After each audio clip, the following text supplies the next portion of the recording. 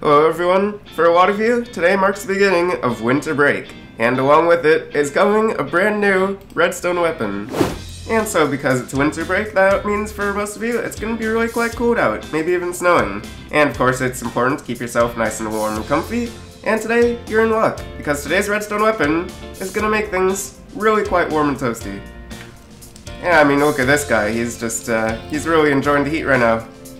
Ooh, he may have enjoyed the heat a little too much, sir. So what exactly kind of weapon are we going to be building today? Well, to answer that, we need to go back just a few months. So quite a while ago, I designed this weapon, the Flying Fortress.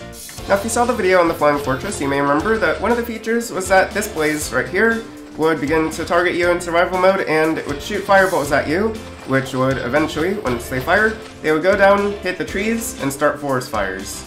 So basically what I'm going to be doing today is taking that concept from the Flying Fortress and taking it to a whole new, much more destructive level. So to start off, we're going to need a bit more firepower. Here's one blaze right here, right behind me, and he's going to fire occasionally just one volley of fire charges, and those are going to go off, occasionally hit some trees and stuff. And it does work, but it's not the fastest thing in the world. Let's see just how much faster 3 blazes are. Alright, let's see, they're starting to fire up, and any moment now, oh. Yeah, that is significantly faster, but not quite fast enough. Let's try 5 blazes. This is looking really menacing. Let's see how fast they are. Alright, so these 2 are starting to power up, and oh! Oh, that is good. That is good. That is so fast. So one other major problem with this is we have to constantly have fire resistance on ourselves, otherwise the moment the blazes start firing, then this is gonna happen. So you could just gear yourself up with an endless supply of fire resistance potions, but I wanted to find a more survival-friendly solution to this problem.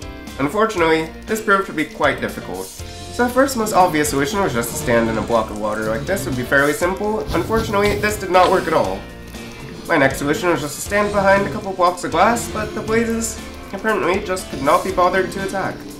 Getting desperate, I tried encasing myself in a glass box, and the blazes still just did not care. Eventually, after nearly giving up, I found a really quite strange solution, where if you put a bunch of armor stands in front of yourself, the blazes just cannot do anything.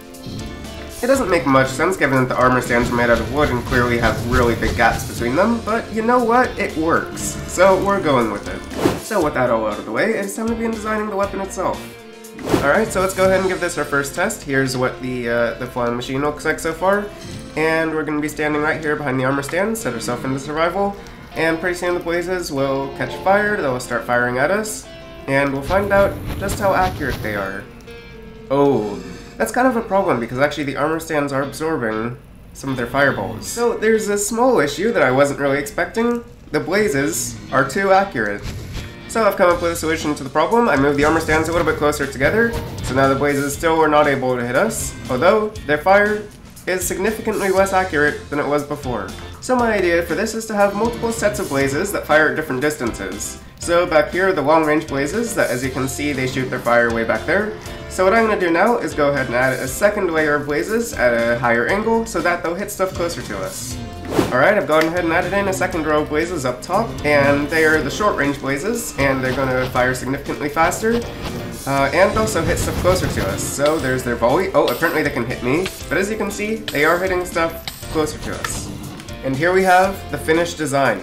I've gone ahead and cleaned a few things up. I've changed out the honey blocks for these chains just because I think they look a little bit better, and also added some iron blocks, so let's see if this thing is actually going to move. Now I haven't really tested this, so this is my first time actually seeing whether I did everything right, but let's see. There it goes. It's working. It's actually working. So let's go ahead and climb in right here, behind these armor stands. We're going to set ourselves into survival mode, and blazes should start attacking stuff. I cleared out all the fire from before, and look at that. Look at how much fire just rains down over the forest. So here comes the next volley right about now, and it just does so much damage. Well, now that the design for this weapon is all done, let's see it in action.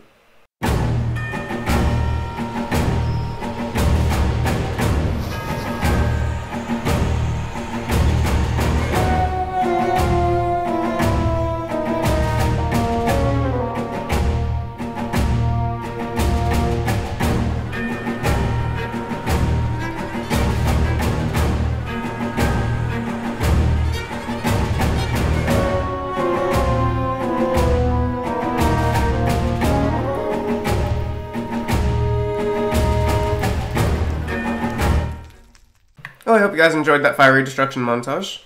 This weapon will of course be going in the Redstone weapon world, so if you do want to play for it for yourself, go ahead and download the latest updated version in the description and have fun. But anyways, that's going to be the end of today's video. I hope you guys enjoyed, and for now, goodbye.